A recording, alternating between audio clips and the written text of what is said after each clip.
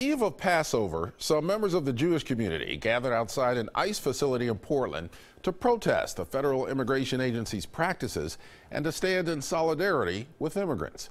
Eileen Park reports. They believe because of their long history of being refugees and immigrants, they can do something to help the immigrants suffering here today.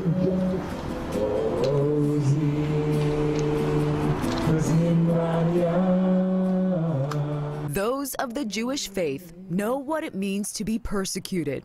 That is why they've been gathering for the last year in front of this ICE facility on Southwest Macadam to continue to bring attention to what they're calling the plight of undocumented immigrants. The vigil on a monthly basis really kind of holds up the fact that this building is here and these things are happening in our communities. Many times we don't know what's happening in our community, that people are being picked up by the Immigration and Customs Enforcement. Sometimes people are being picked up who have been here for 20 years that have a family, and which is very different than it's been in the past. Today's vigil is especially meaningful because Passover's tomorrow, a Jewish holiday that remembers being free from oppression and slavery in ancient Egypt.